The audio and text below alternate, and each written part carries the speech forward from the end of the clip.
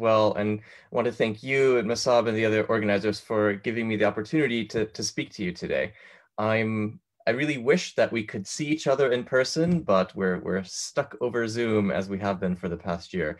So I will do my best under the circumstances. So thank you so much for the really nice introduction. And I was asked to talk not just about some of the work that I'm doing, but also how did I get here? What was kind of my background? And so I thought I would start off with a slide. So telling you a little bit about my career history. So let me switch to laser pointer. So I was born here in southern Germany, but I moved to the United States to a very cold place, Minnesota, when I was about 2 years old. And there I became very interested in I really liked nature shows. I really liked philosophy, and I just became very fascinated with how the brain works. And I had got this idea into my mind that I wanted to be a neurosurgeon. And so I had the opportunity actually when I was in high school. So since I was a bit of a dorky kid, this is how I spent my summers in high school, volunteering my time at this neurosurgery research laboratory. And they did basic research actually. And I found that actually that's something that I really like to do. And so I went on to focus on studying neuroscience in college at Southern California. Then went to pursue my PhD in San Francisco, where I got into developmental biology. I was very influenced by my undergraduate advisor, who's a developmental biologist. And then shifted gears a little bit. And for my postdoc, as Mahmoud was explaining in his very nice introduction, I moved towards something that I hoped would be a little bit more clinically relevant, a little more relevant for human disease. So I had the opportunity to work on human pluripotent stem cells. And that's where I developed this system that I'll tell you about today, and how I've started expanding on those initial discoveries and trying to develop this novel system for studying obesity within my own group at the University of Cambridge. So it's really a journey that started by just me being a curious and kind of a dorky kid, and just pursuing my interests, and then good things kind of came from that. And so why am I going on this long trajectory and pursuing these studies? Well, it's really because I think I want to leave the world a better place than what I found it, and I want to study something that is going to have an impact on a lot of people. This is why I'm really interested in this problem of obesity. So if we look at just the incidence of obesity, which is defined as having a body mass index of 30 or higher, there are in the United States and in Western countries, but also kind of in Northern Africa and in the Middle East, the rates of obesity are really surprisingly high. And there are some countries in the world that are still relatively unaffected, but I think things are catching up. So if we look at the incidence of overweight children, this is just young children aged 2 to 4 who are already showing signs of likely obesity later in life. We see that the world is catching up. And if we look just at the United States as a case study over time, obesity used to be quite rare, right? So if we only go back about 90 years, there's very few people actually that fell into this category of having a high BMI. But rates have rapidly increased and are continuing to do so. So well over a third of US adults are now overweight and obese.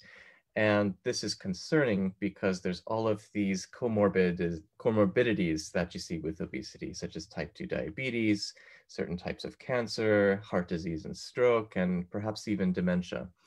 And this is a problem because there's no good way to actually address this issue. You can tell people to exercise and eat less, but we are biologically programmed to find food delicious. And this makes it very difficult for people to actually, myself included, to actually stick to a diet regime. And over time, most people will go back to their body weight set point. So behavioral change is an important aspect of what we should be doing, but I don't think kind of at the population level, it's going to adequately address this obesity epidemic. So on the other hand, there's bariatric surgery, which is a very severe intervention, but it can have these uh, dramatically beneficial effects at reducing body weight and food intake. So the dream is to really identify compounds. There are existing drugs that reduce food intake and can maintain a lower body weight at a steady state, but the effects are kind of modest. So the ideal effect would be to increase the efficacy of those drugs and mimic the effects of bariatric surgery without actually having to do the surgery. So how can we do that? So one good way to understand this is to look at the genetics of obesity. And so this is a representation from a figure from Locke et al. In 2015, a really nice study looking at the genetics of obesity. And it's clear that the predominant signal is coming from the nervous system. So obesity really is highly heritable. It's not due to moral inferiority. It's because our genes are telling us to eat, and those genes are exerting the role in the brain.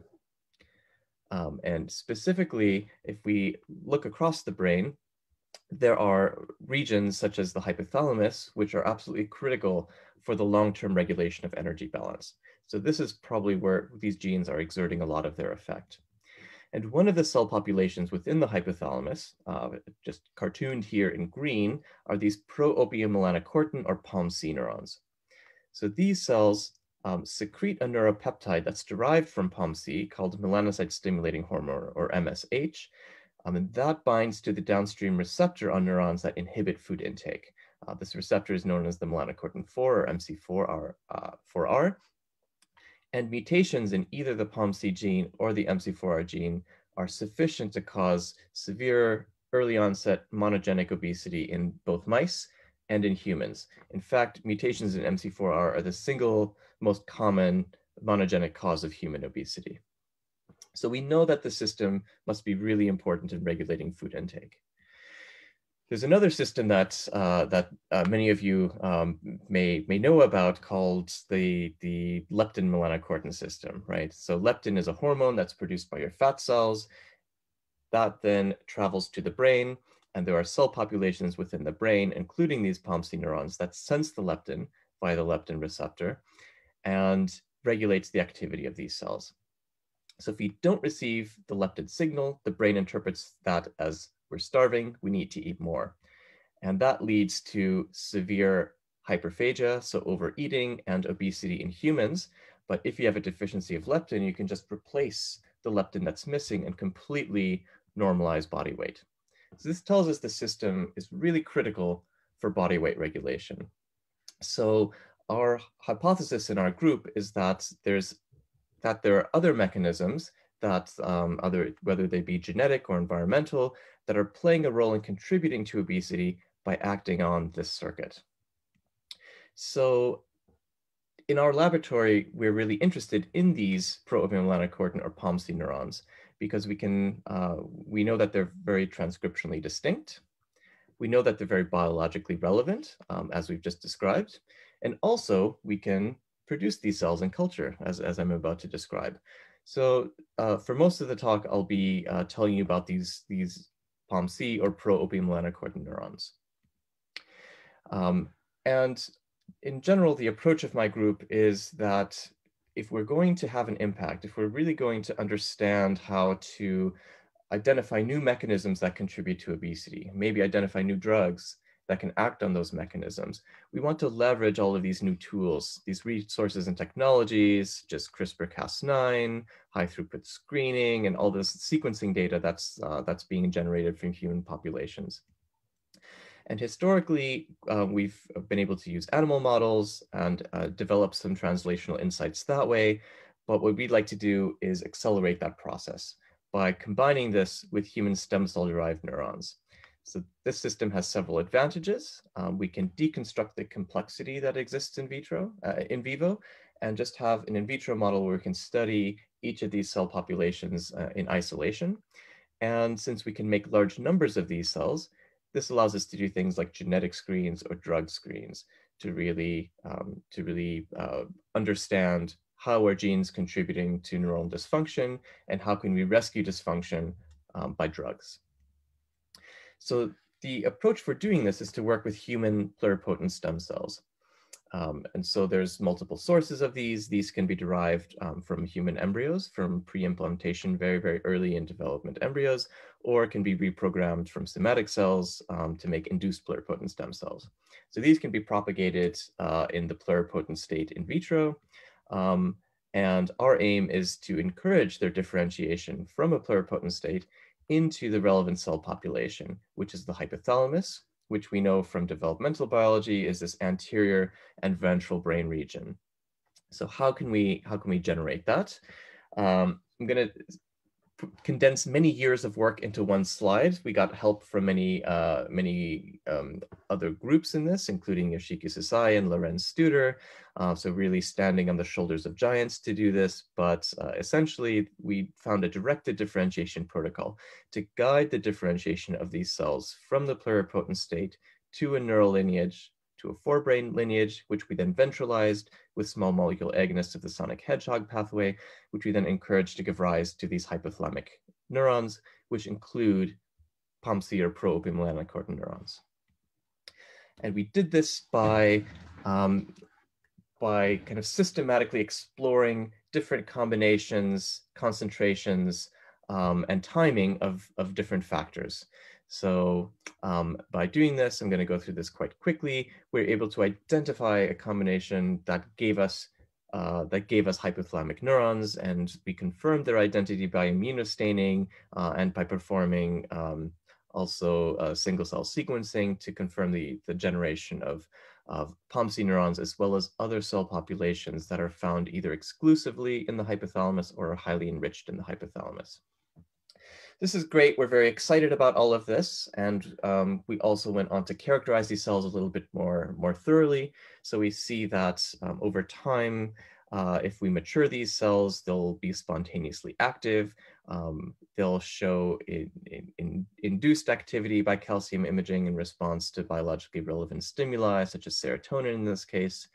And if we zoom in on these cells and look at them a little bit more closely, we see that that if we actually stain for POMC, it's not uniformly expressed within the cell, but it's found in these little puncta, these little vesicle-like puncta.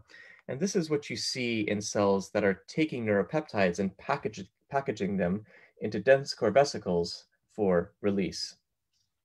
And we went on to confirm this by electron microscopy as well. But one thing that we're really interested in is their production of MSH. So just to remind you, within the brain, these POMC neurons, the way they exert their activity is that they take the POMC gene and they process it into this MSH peptide. And that's actually what's acting on these downstream neurons. So we wondered, in our human stem cell-derived POMC system, could we see processing to this MSH peptide? Because that obviously would be very functionally relevant. So here I'm showing you just a schematic diagram of the POMC gene. Here's the signal peptide, and in blue, these are all these dibasic cleavage sites where POMC can be cut by different enzymes, these prohormone convertase enzymes that slice it up into these different bioactive peptides. So here I've just highlighted in green here these different potential bioactive peptides. The one that's been extensively studied is this one here, known as alpha MSH. This has been extensively studied because it's very evolutionarily conserved. It's produced in mice and rats and humans and other species as well. And it comes in two flavors. It has a C-terminal amidation, but it can also have this N-terminal acetylation. So this is known as acetylated or alpha MSH, and it comes in its des-acetyl version as well. There's also been some studies suggesting that there's this other species called beta MSH. This is seen in many species, but not in mice and rats. So it was a little controversial whether this even exists in humans and whether it plays an important role in body weight regulation or not. There's been some studies that suggest that actually it probably is playing an important role. These are genetic studies where there were families that were shown to have point mutations in beta MSH. So either in this very conserved tyrosine residue or in the dibasic cleavage site itself. And those individuals at very young ages went on to be much heavier than expected, suggesting that maybe beta MSH actually is playing this important role. But it had never really been directly experimentally validated. So to do that, my colleagues and I did quantitative mass spectroscopy.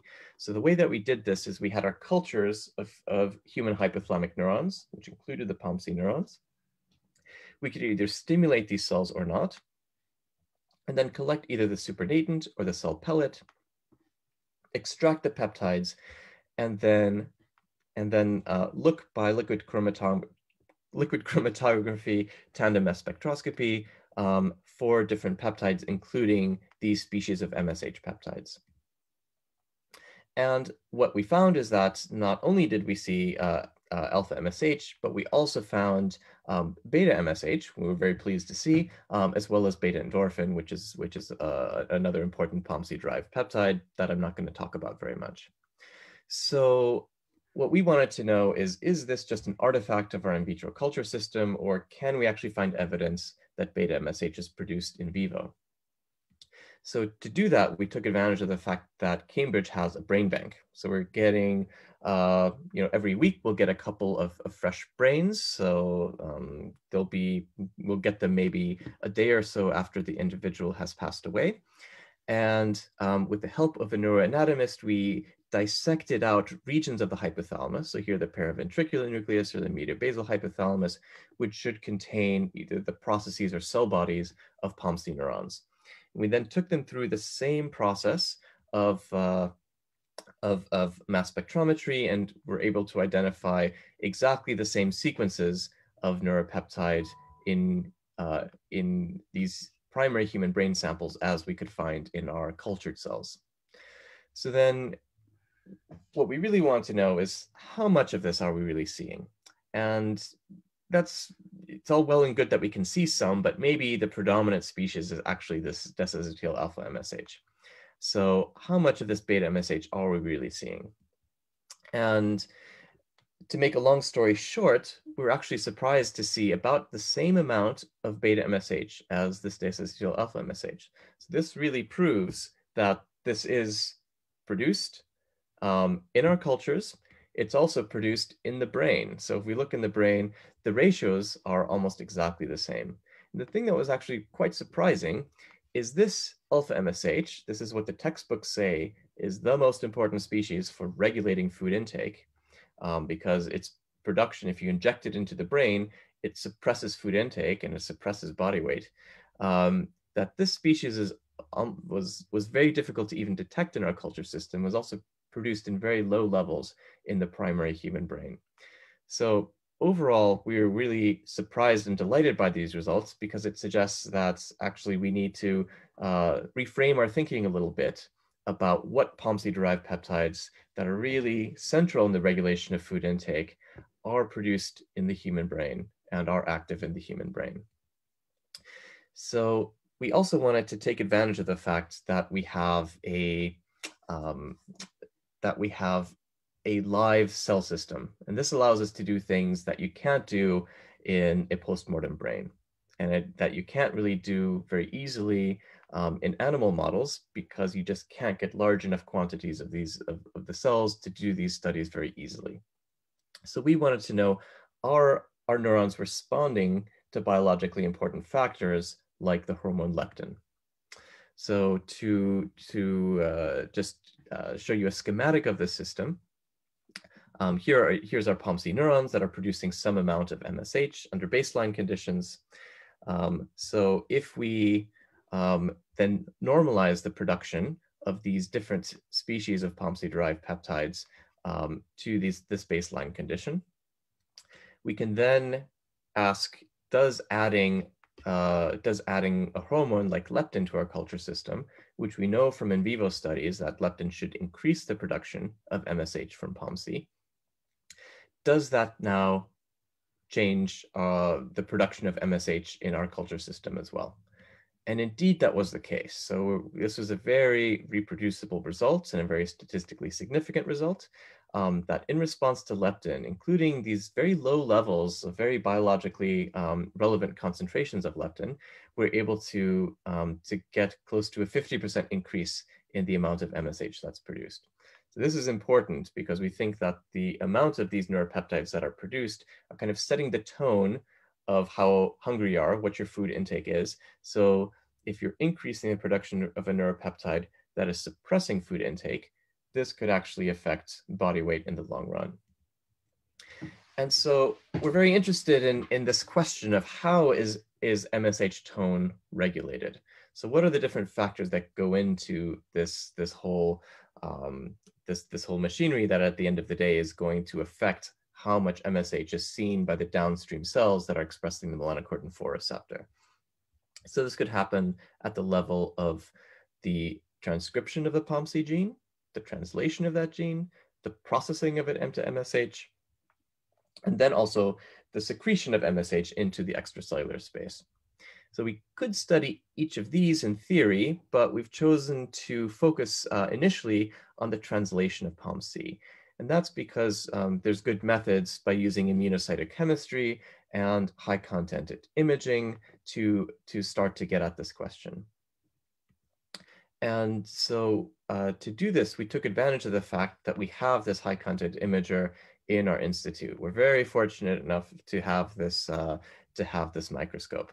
So this is a confocal microscope, a spinning disk confocal microscope, but you can put a plate of cells in there and designate where it should image, and it will automatically take confocal stacks across that whole plate if you ask it to. It's quite quick as well, so you can image a whole plate in about half an hour or so. Then you have loads of data that you can mine. So what it will look like is something like this. So we can grow our cells on these special plates that have an optical grade plastic bottom. And across all these images that we're taking, we can get a very nice resolution of our images. And here we're staining in different channels. This is looking at POMC. This is looking at MAP2, a marker of neuronal processes, and at nuclei. We can stitch all those images together and extract the features that we want. So here's an example of how we can do that to automatically identify the cell bodies of POMC neurons and quantify the amount of POMC that they're expressing. So we can start by taking the MAP2 staining, making a mask with that, also then taking our staining for POMC. And then within this mask, we can identify POMC cell bodies, and from each of those cell bodies, we can extract now the value of POMC intensity. And the advantage of this is we can do this over very large numbers of cells. So I'm just showing some pilot data. We're still in the very early stages of doing this. But we can repeat the types of experiments that we did by quantitative mass spectrometry, but now we can do it over a much larger number of cells and a much larger number of conditions. So under our control conditions, here's what a POMC image will look like under our control conditions. And here's a distribution of POMC intensity of all of the neurons that we've identified as POMC positive. So this is looking at over 2,000 cells. Here we can add in leptin, and what we can see, it's a bit difficult to appreciate from a single image, but when you look across a population of cells, we can see this subtle but very statistically significant shift of the population to seeing an increased production of POMC in response to this hormone leptin. We can of course do this for novel compounds, novel drugs. Most of them give a null result, but every so often you'll see a compound that's at least as potent, if not more potent, than our positive control, which is leptin. So we're very excited about this and thinking of developing this into a system to screen for drugs that can increase MSH production, which we would then, the plan is that we would then give this to mice and see how does that influence their food intake and their body weight. So I just wanted to spend a little bit of time telling you about the other studies that are going on in the laboratory.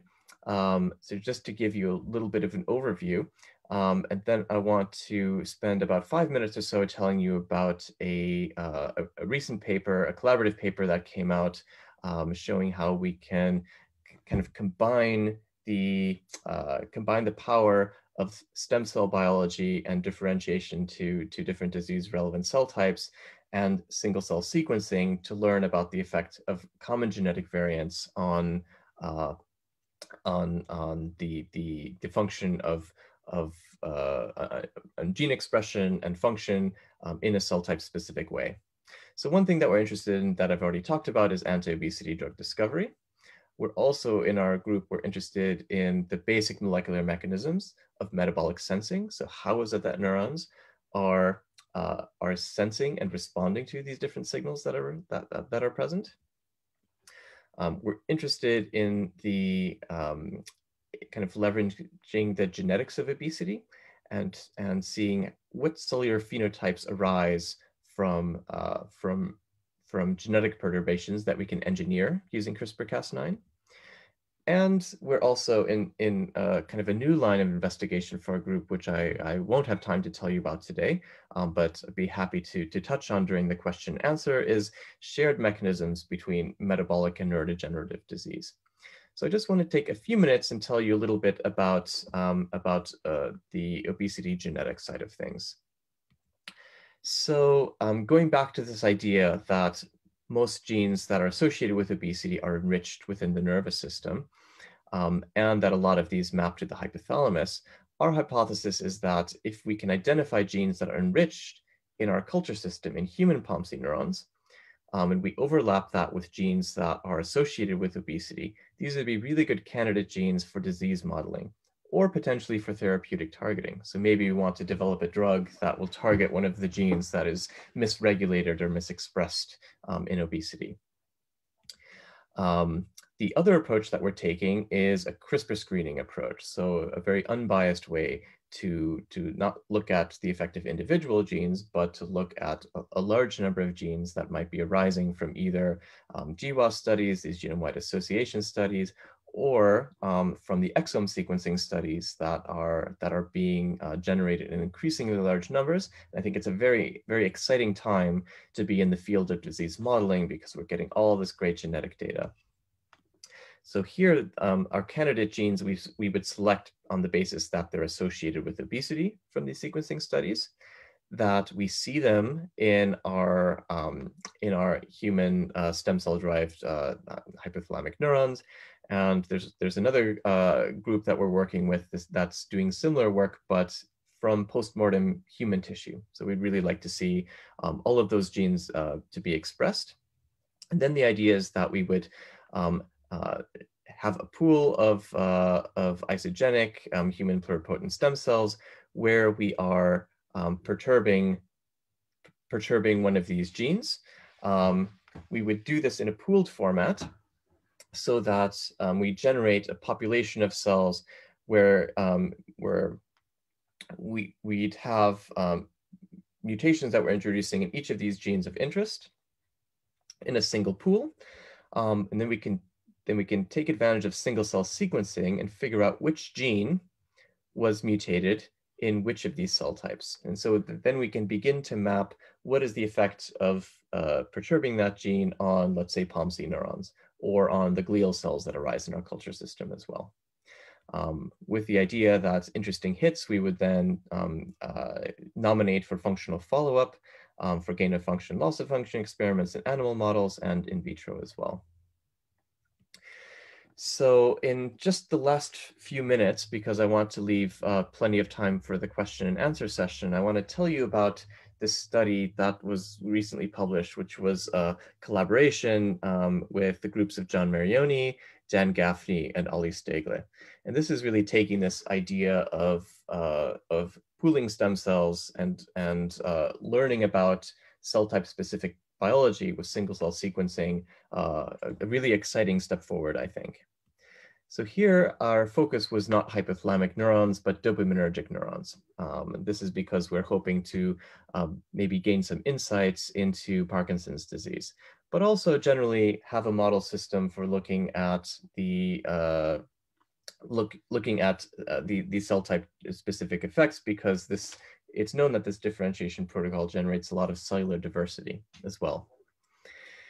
And here we took advantage also of the fact that we have really due to the facts of Dan Gaffney and his colleagues, this collection of induced pluripotent stem cells from many different individuals. They tend to all be of British ancestry. But in this case, we were able to take 215 of these genetically distinct stem cell lines and grow them together in pools. So we pooled, we had a total of 17 pools, each of which had about a dozen to 20 or so of these cell lines, and took this pool rather than a single cell line. We took this pool through this process of differentiation, first floor plate induction, then through a maturation of neurons, kind of targeting the midbrain dopaminergic lineage.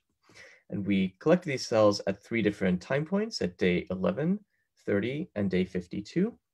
And we performed single cell sequencing. This was done at the Sanger Institute. They like to do everything at a big scale. So we ended up sequencing over 1 million of these cells, which is pretty impressive. So we see how the population of cells evolves over time in culture. And at the latest time point, we also did a stimulation with rotenone to induce oxidative stress so that we could look at changes in response to oxidative stress.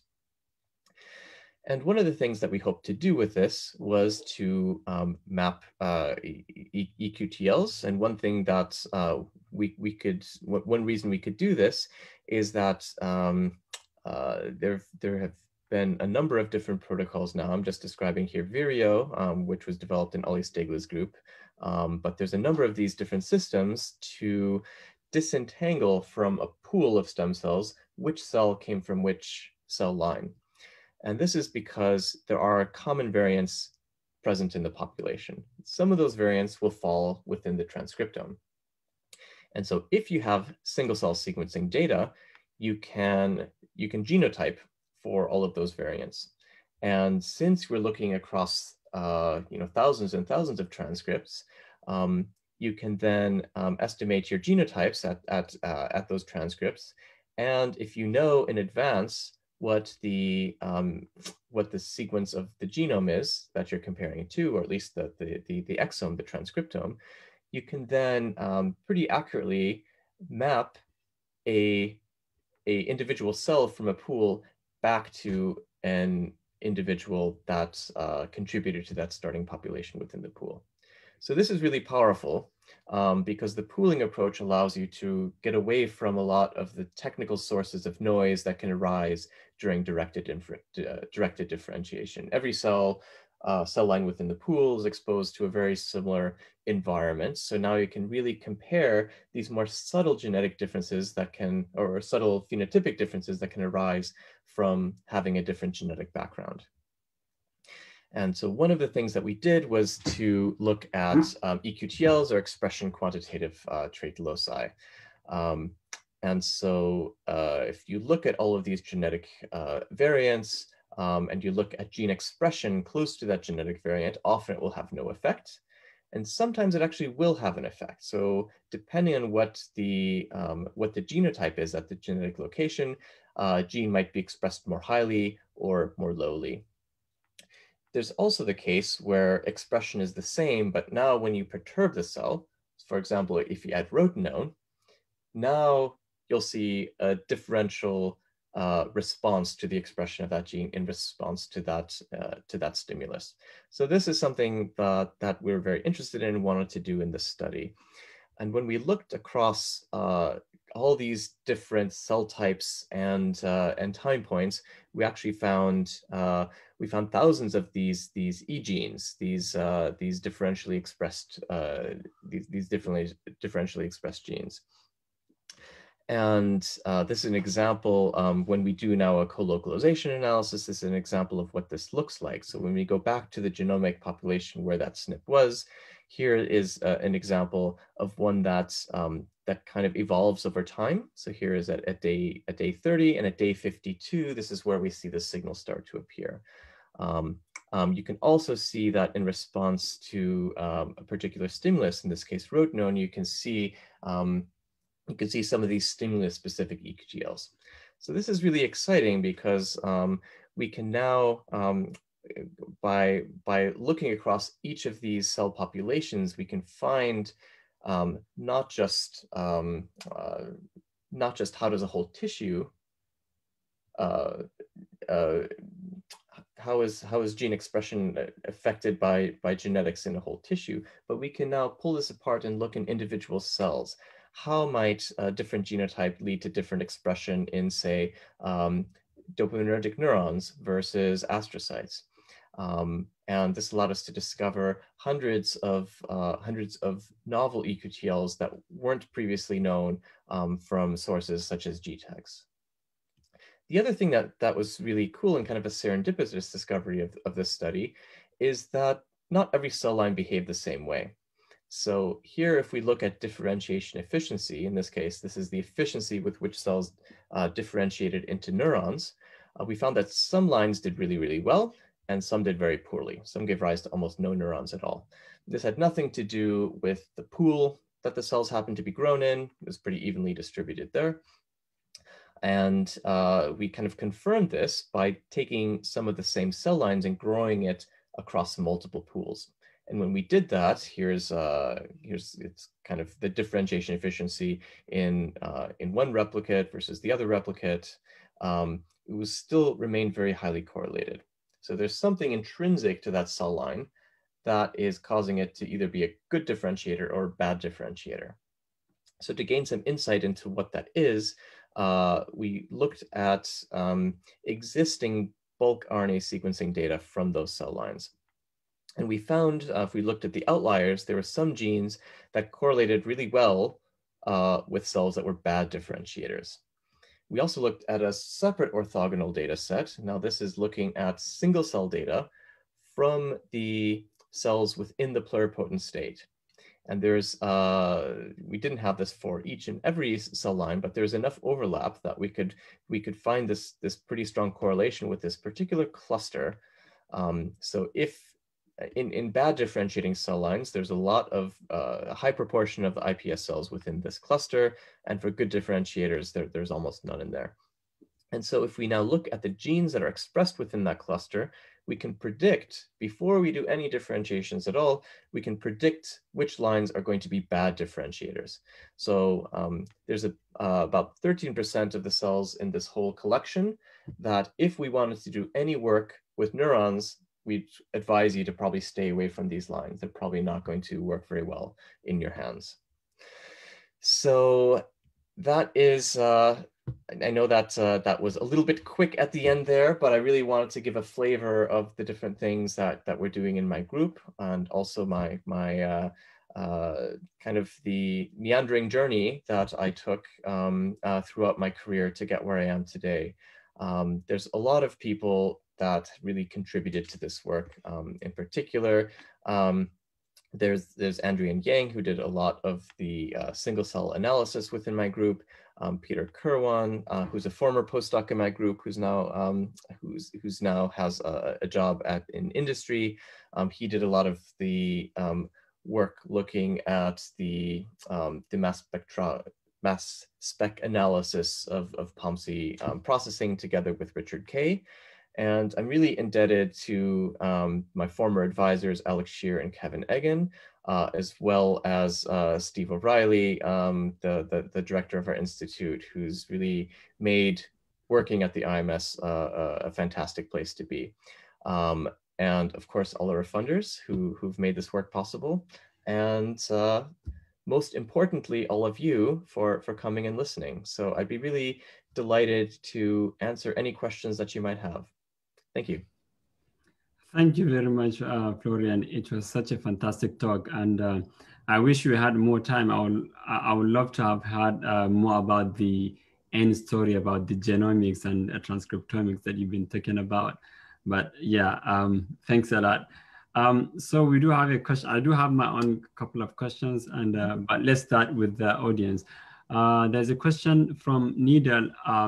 He said, does external factors such as stress or psychological factor, such as low self-esteem, trigger the same obesity pathways? Yeah. It does get complicated. The brain is a complicated place. And so certainly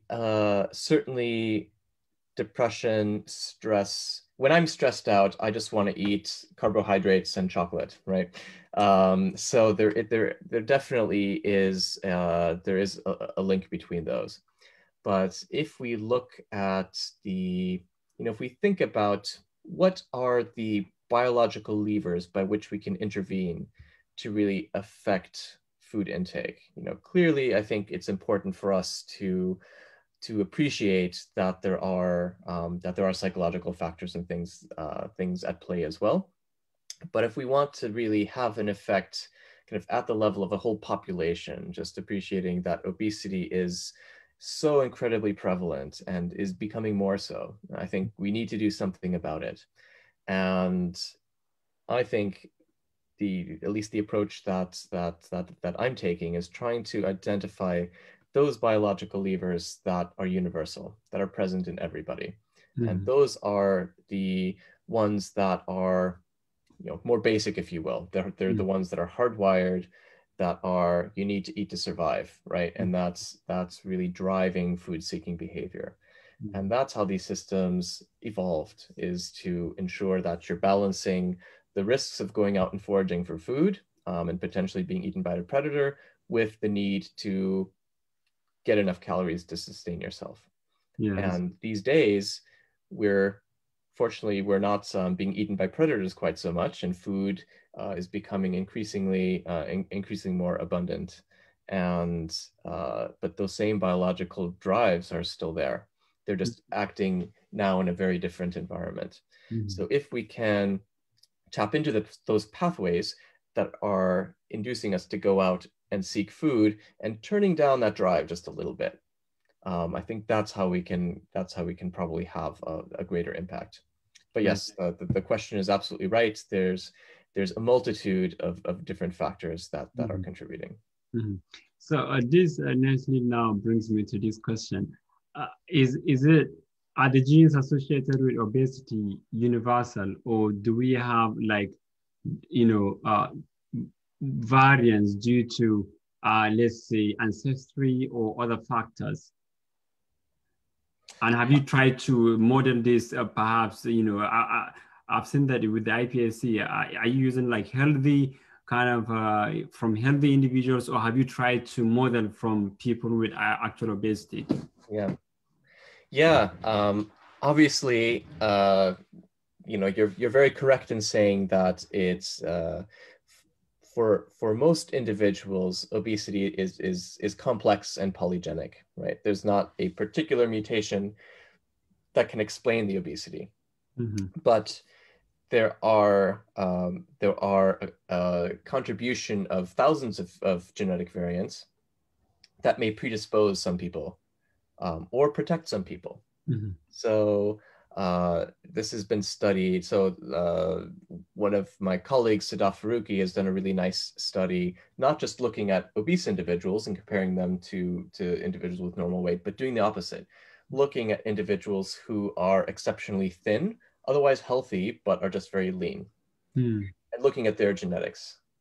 And it turns out there's a huge overlap, right? So a lot of the same genes that, if you regulate them one way, predispose people to obesity, helps keep some people lean, right? So it's not that lean people are morally superior from the rest of us. It's just that they're not feeling quite as hungry, so they don't eat quite so much. But it's really, I think it's the combined action of many, many of these genes. And some of those genes are the same ones that you see in kind of these severe familial cases of obesity. Not all of them, but there's enough overlap that's telling us that there is some, that we're kind of tapping into the biology. I'm giving kind of a long-winded answer to the direct question, which was kind of what is my approach? How are we hoping to understand this?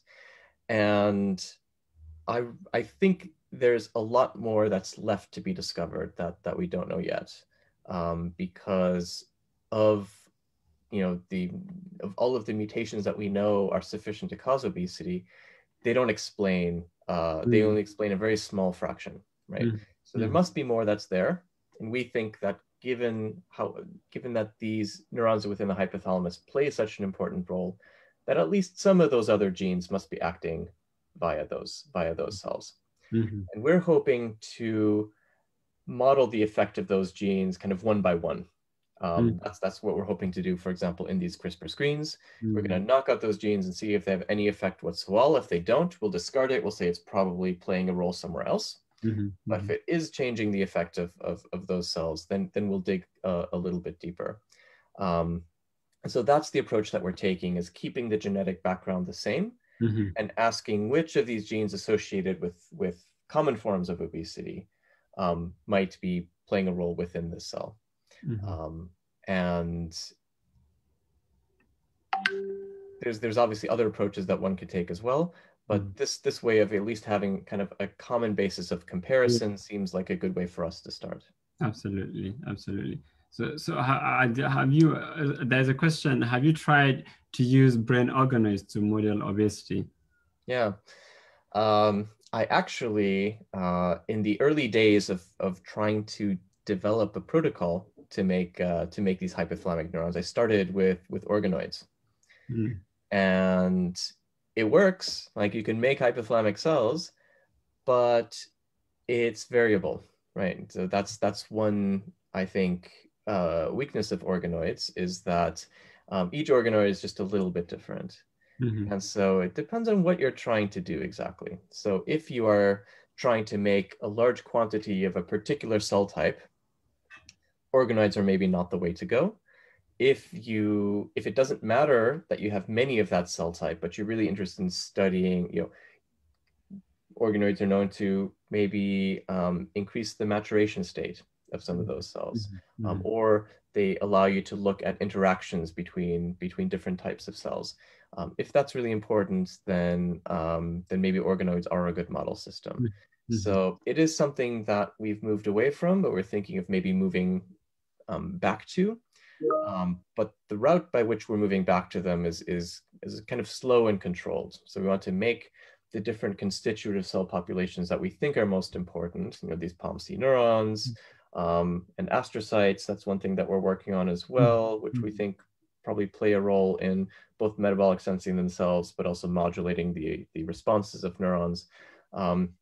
Then we like to get to a point where we're also doing a microglial co-culture as well to look at inflammation. Yeah. Now that you mentioned that, so there are a number of things that I really like to hear more from what you Mhm. do. So in terms of the organoids, you did mention the issue of maturation. I do know that in the IPSC field, especially for tau biologists, the issue of immaturity has been an issue. So Yeah. for your type of work, or for the POMC neurons that you culture, are they mature enough, or you don't really care because what you are really interested in doesn't have to do with maturity? Yeah. I mean, it's a $64,000 question, right? It's a very important one. And as you said, kind of the whole field struggles with this. So really, we'd like the cells to be as mature as they possibly can be, but we have to accept a certain, that we have to accept that they're going to fall a little bit short of that, and hope that they're still sufficiently mature that they're going to be informative. So there's a few ways that we're approaching this. One is to improve the culture system Mhm, in which we're growing these cells. So we're playing around with different media and supplements, and we found something that is uh, really gives us a much better cell type than what we've traditionally worked with and what is known in the literature. We're mhm, also doing these co-culture with astrocytes. That mhm, definitely helps as well. Um, and kind of a third approach is going away from uh, directed differentiation and kind of having a hybrid approach where we'll pattern the cells to hypothalamus, but then use transcription factors to drive the production of different cell populations. mhm. And that work is still very preliminary, but one can at least accelerate this process of maturation a little bit. Okay. But we're always going to hit some barrier. We're Mhm, never going to get to a mature mhm, neuron, which is why I think it's really important not to focus on just a single model system, mhm, but to confirm that in an orthogonal system. So that's why we have a mouse program as well, so mhm, that we can take, if we have an interesting finding in culture, we really want to confirm using the mouse system that is that finding is relevant and physiologically important. Yeah, yeah. I mean, I'm liking it. I'm liking all the different responses, and we've got two extra questions. So I'll try to see how we can, round up. I know you're gonna leave soon. The next question is from Frank. It said, "Nice presentation, thanks. I'm currently having a training in sleep medicine. I'm excited by this promising work. Obese patients with sleep problems can through this have a good alternative to bariatric surgery." Your comments. So I'm not sure whether Frank wants you to comment on this, but do you have anything to comment on?